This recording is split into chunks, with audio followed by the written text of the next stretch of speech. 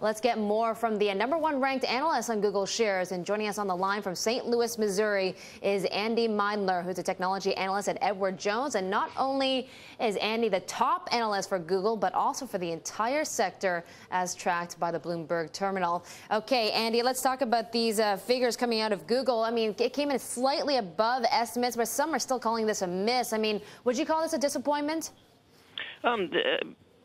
Possibly a slight disappointment. Overall, the numbers were strong. We have earnings up over 30%, which is certainly, what we consider quite strong. However, shares have been strong in the last few days, up about 5%, and they're giving a little bit of that back as investors have come to expect Google not just to beat estimates, but to more wildly beat estimates.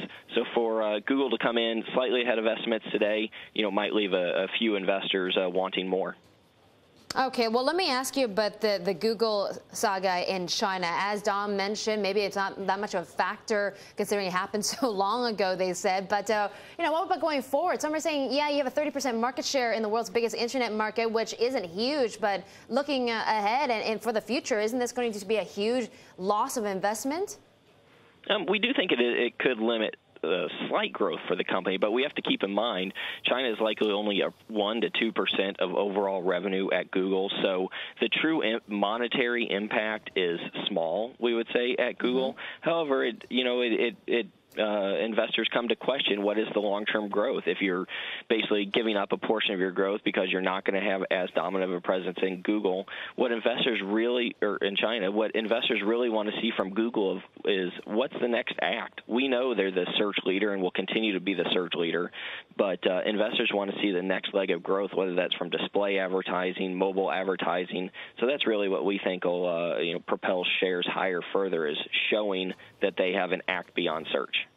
Yeah, that's a very good question, Andy. What exactly is the next act? We have Google saying in its analyst conference call that the Nexus 1 has some good uptake. It's also looking at MySpace and News Corp's business as well to gain in the future. But how do you see things?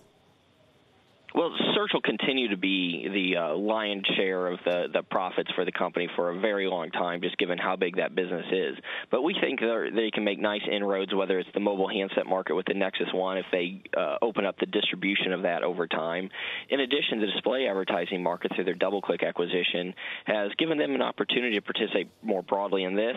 In addition, mobile advertising has a lot of growth prospects, but it's still in its infancy. There's no true mobile leader now, and over time, we think Google has an opportunity to significantly participate here. So there's things on the horizon. It just takes time, and investors want to see them making continual progress.